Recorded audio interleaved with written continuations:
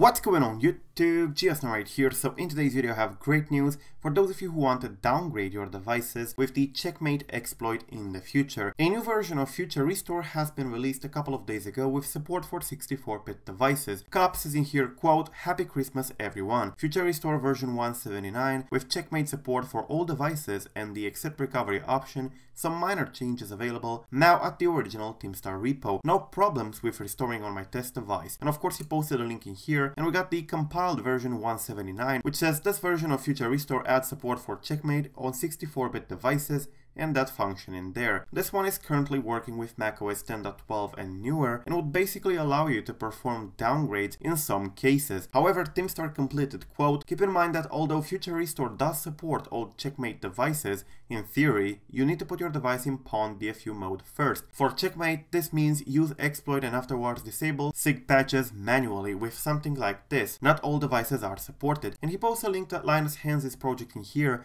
which contains something that is able to basically strip the signature verification from the boot room and therefore enabling you to perform the downgrade. So this is actually very useful. You are now able to perform downgrades because this has Odysseus 64-bit support. But as TeamStar says in here, this is not actually all that it takes. You would still need to have a compatible SEP and Baseband, so you can just go ahead and downgrade to iOS 10 or 11 and so on. And aside from the SEP and Baseband compatibility being a problem, you still need to put your device in pawn DFU mode, which is currently doable for some devices with Linus Henze's project in here, which does support stripping the signature for some of the devices, which are basically the iPhone 5s and iPad Pro 2017 and so on. But the rmsigchecks.py script in here is still in the construction and it still needs much more work before we can use it for all the devices. However, it's good that FutureRestore has finally been updated because we finally start to make use of this exploit for downgrades, which is actually quite good. For those of you who do not know what devices are supported, basically the iPhone 10, the iPhone 8 Plus, iPhone 8, 7, 7 Plus, 6, 5S and so on. So basically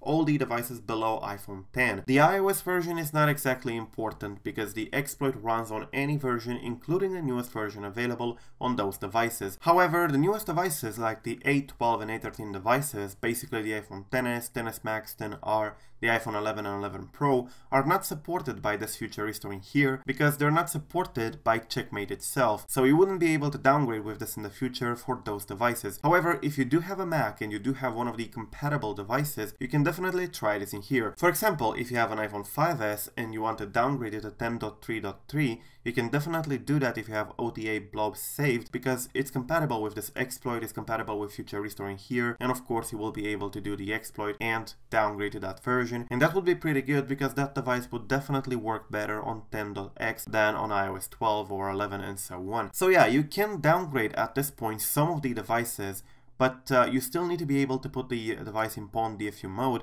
and while the iPhone 5S is supported and the iPad Pro 2017 is supported for the moment, others are not. And they may be supported in the future, but the signature checks removal Python script has to be updated, which is not part of the exploit itself. So while this enables downgrades, it's still not supporting all of the devices and it's still going to be a long way before we can downgrade freely, but at least it's a good use for the exploit for the moment. So yeah, as I said, you can get the compiled version 179 from here, press the FutureRestore for macOS, and you will be able to download it right away. So you will be able to run it on your 10.12 or newer macOS. That's pretty much it, guys. Thank you for watching. I am GeoSnow. Till the next time, subscribe to stay updated and peace out.